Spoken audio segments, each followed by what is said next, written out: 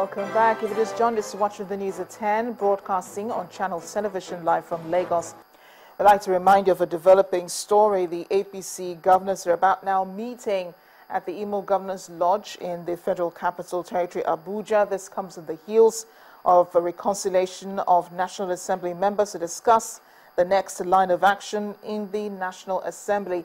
Again, APC governors are meeting at the Imo State Governors Lodge for a meeting on reconciling the National Assembly members. They'll also be discussing the next line of action for the National Assembly. We'll bring you details as the story unfolds. The Senate has directed the executive to stop all waivers on rice importation and agricultural products for now. The Senate also asked the executive to mandate the CBN governor and the Comptroller General of Customs to ensure that all duty due to government is recovered.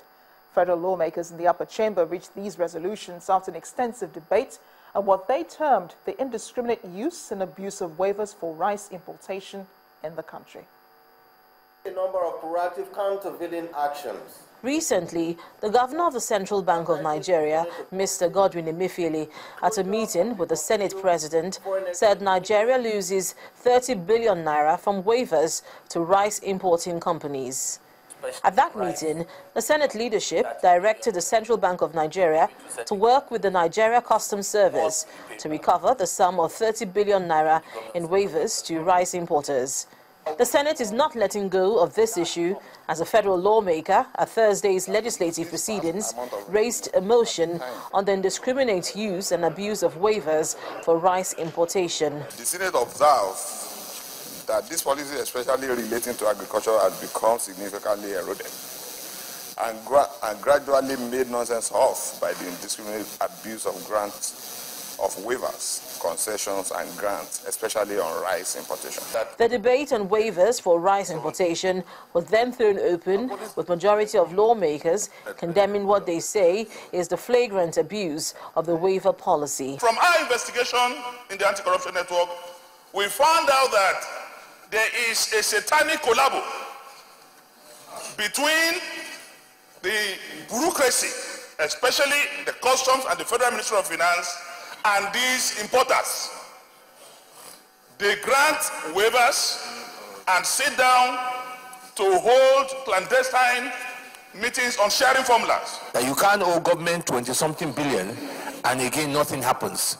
And I think the responsibility is to ensure that we see that we have a country that there are laws and people must respect those laws. But some lawmakers called for caution. Rice is the food that the poor man and every Nigerian, including my humble self, eat. Anything that leads to a perception that rice imports will stop, what you will get will be hoarding of the rice that are in the warehouses for distribution, and instantly the price of rice will rise. At the end of the debate, the Senate asked the federal government to stop all waivers on rice importation and agricultural products for now. The upper chamber also set up an ad hoc committee to look into waivers, concessions and grants and recover all outstanding monies owed to the federal government. But as seen in previous assemblies, it's one thing for the Senate to make recommendations and another for the federal government to implement them. Linda Kibi, Channels Television News. Meanwhile, the disagreement in the House of Representatives appears to have been resolved as the All Progressives Congress in the House of Representatives has accepted to sheath their sword. During a meeting held today to resolve the issue, Speaker of the House of Representatives, Honorable Yakubu Dogara, and Majority Leader, Honorable Femi Gbajabiamila, agreed to work together for the good of all. After the reconciliation meeting, Honorable Dogara said that the House has confined the crisis to history and is now looking towards delivering the dividends of democracy to Nigerians. I'm happy because right across all the strata of APC members, we've been able to bring this matter to a responsible end. And for me, it's not just about leadership. When we're running for speakership, we were running to provide the kind of leadership leadership that will bring the changes that we promise to the people. And if we are stuck by these issues that do not matter to the people, there's no way we can provide that leadership. So the reason why I'm happy is because we have been able, by mutual consent, by talking to ourselves as brothers, to confine this event to the dustbin of history, and we're leaving it to historians to scavenge over these matters. It's along the news that 81 senators passed a vote of confidence on the Senate leadership recently. Yet some northern senators of the All Progressives Congress have denied working against the interests of President Muhammadu Buhari.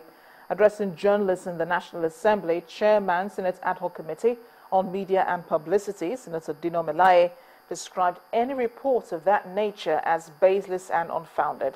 He insists that the members and leadership of the 8th Senate are committed to moving the nation forward.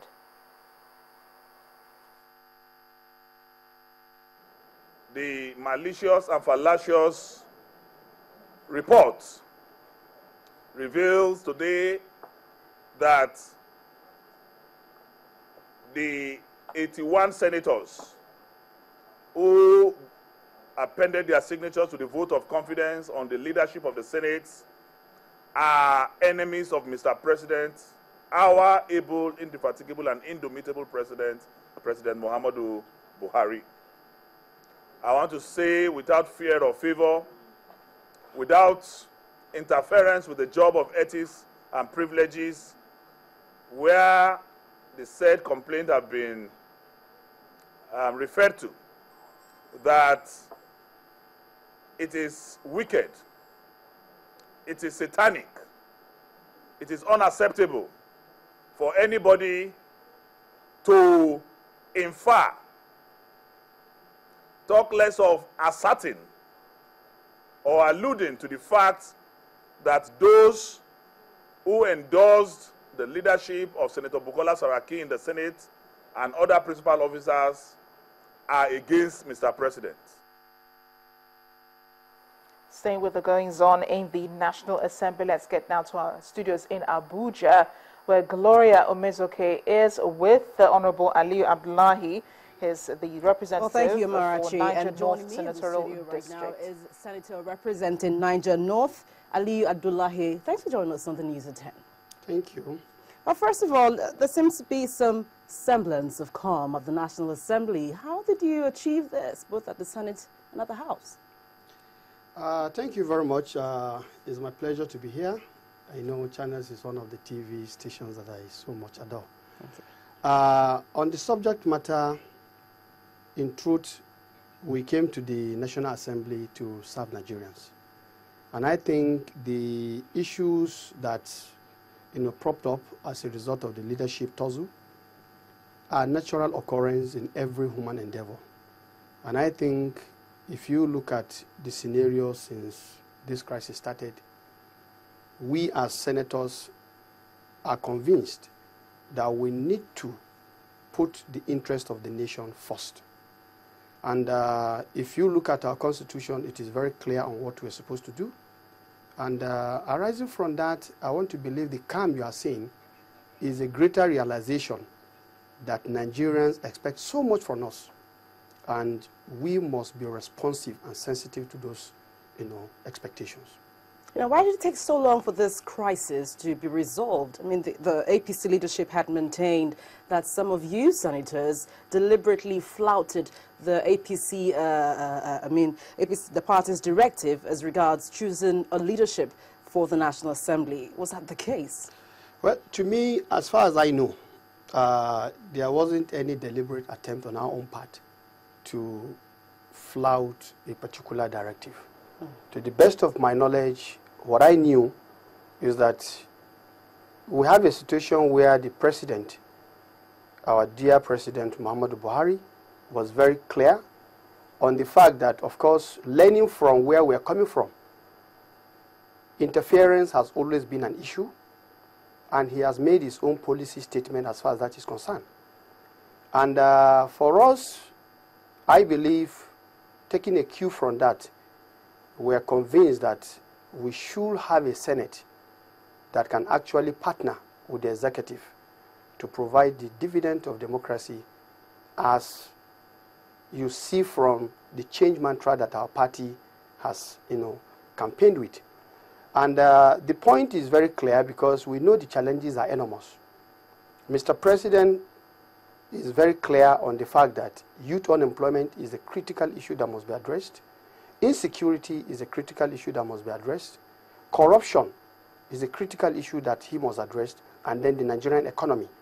And if you tie all of this together, you come to realize that only partnership of all key stakeholders, the three arms of government, the executive, the legislature, and the judiciary, must partner together if this clearly spelled out agenda are to be achieved. And personally for me, I'm strongly convinced that yes, Nigerians really want this change.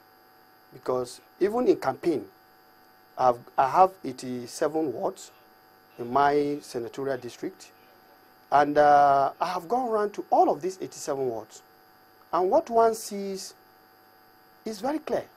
All right, let's quickly have your opinion on how we can sustain peace at the Assembly.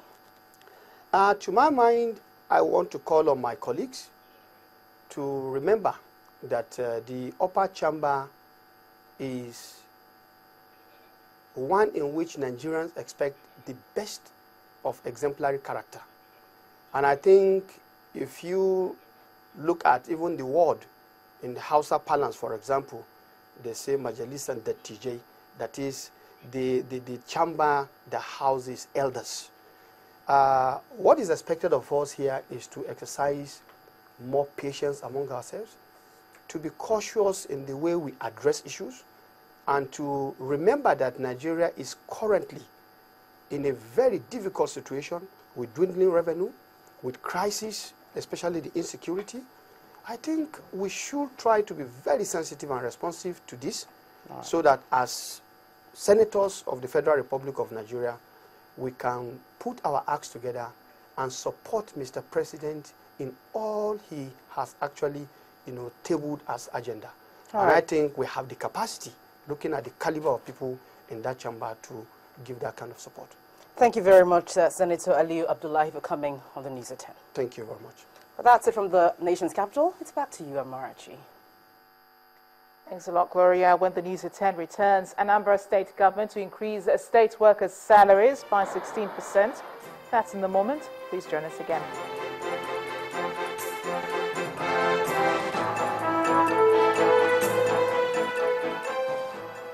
It's Emilia Rumour. Recharge, call, text, and browse with your Airtel line, and you can